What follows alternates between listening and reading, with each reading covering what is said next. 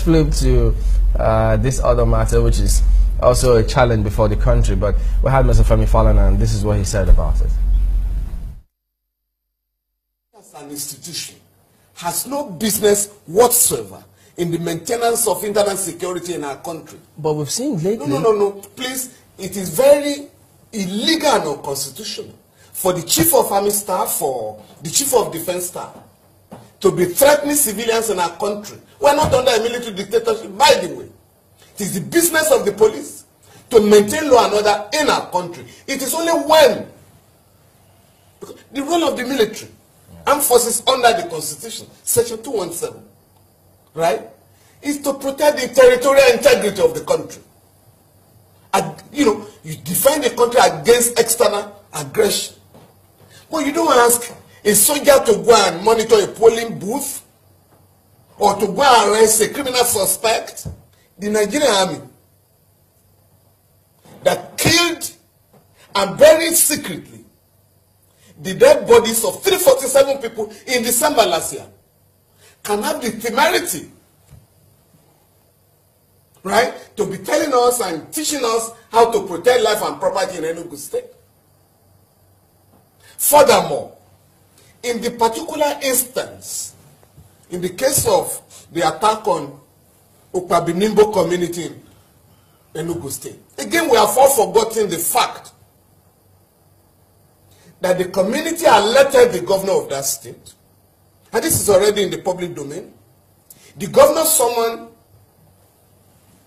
a meeting of the Security Council in that state and gave specific instructions that that community be protected. So you had information on the impending attack. The Commissioner of Police addressed a press conference and dismissed the whole thing as a rumor and asked everybody to go about his or her normal duty. Again, the attack took place, people were killed, properties were destroyed. What has the government done? You have merely transferred the Commissioner of Police to another state. Well, there you have Mr. Falana, SAN, talking about the role of the military in the country. He did say they have no business policing the country. Do you agree with that? For the first time, my brother Silk Falana got it wrong completely. He was citing Section 271 of the Constitution. The pertinent section he should have cited is Section 281, subsections 1, 2, 3. Because Section 271 only deals with the creation of the armed forces. Sorry, 217, okay.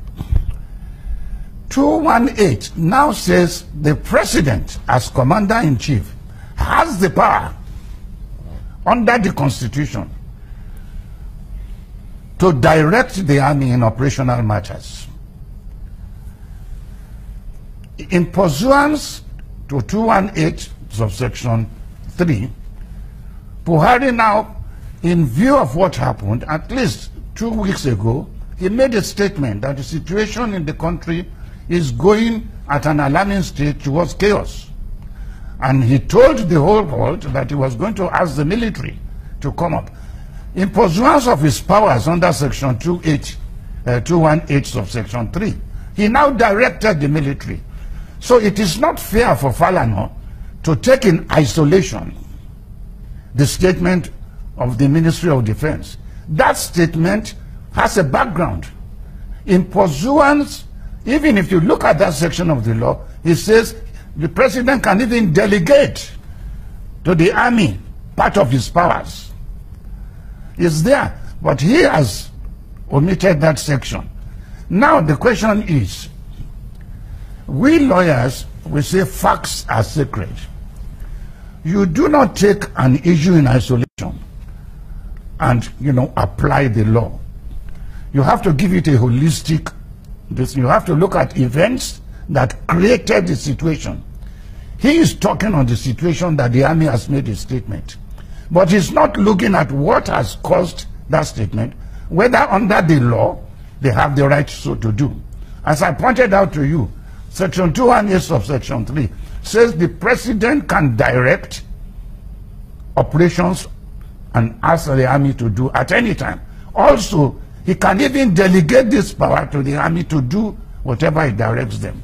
But in all of those, I mean, if it now becomes a norm, even without directives, because I think he alluded to that, wherein they now begin to issue statements that ordinarily people have the impression that yes, it's now the military performing policing functions. He says that is to the detriment of police. We should be focusing on how to strengthen the police and not just all the time calling on the military to perform those primary functions.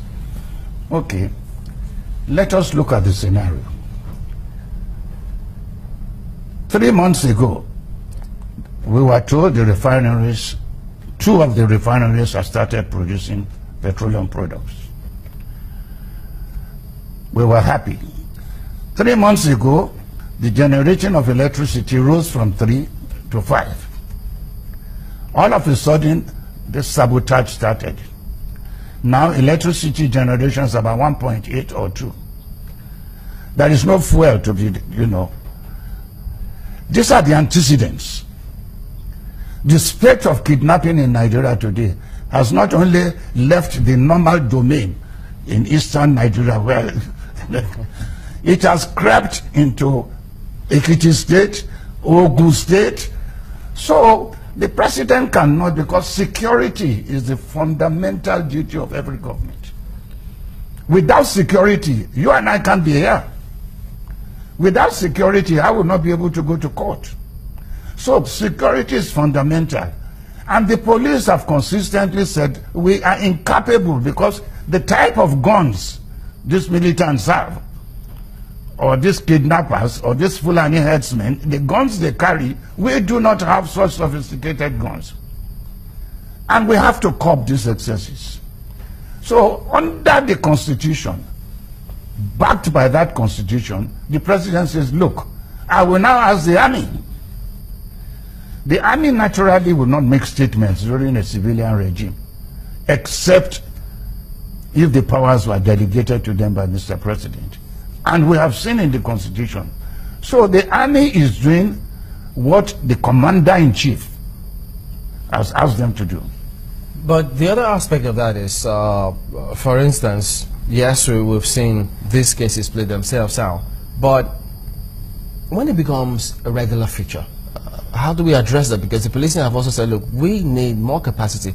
We haven't seen any of those herdsmen with AK-47 arrested and handed over to the police, which is part of the matters or issues that also come up. But if you're directing that to happen, we need to begin to see results in those areas, but we haven't.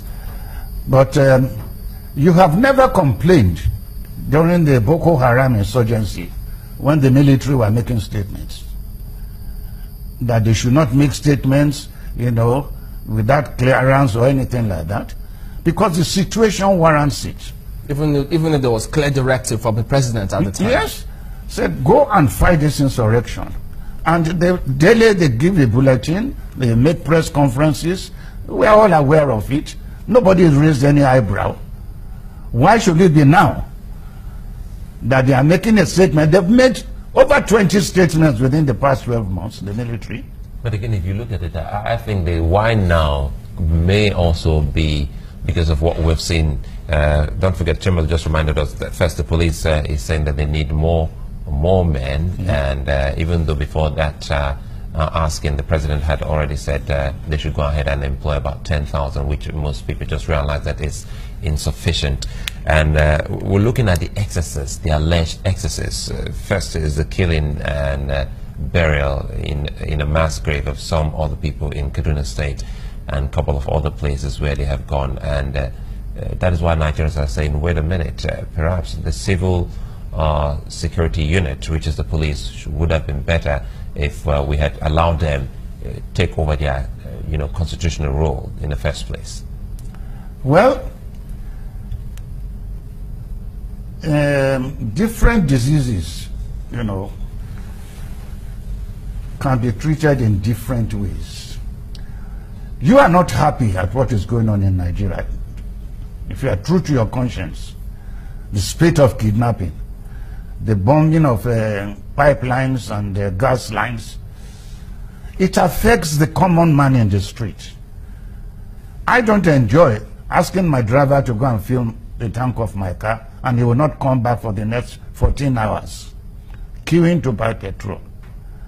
And the time we were seeing the green light in the tunnel, these boys again came in the name of militancy. It is not militancy. This is sabotage. And if I may even say it, sabotage not from the militancy generals, but from interested party in Nigeria today who don't want us to have electricity generated, who have vested interest in selling generators. And the day we start having constant light in Nigeria, the generators go one side. So there are many vested interests that can trigger up this sabotage.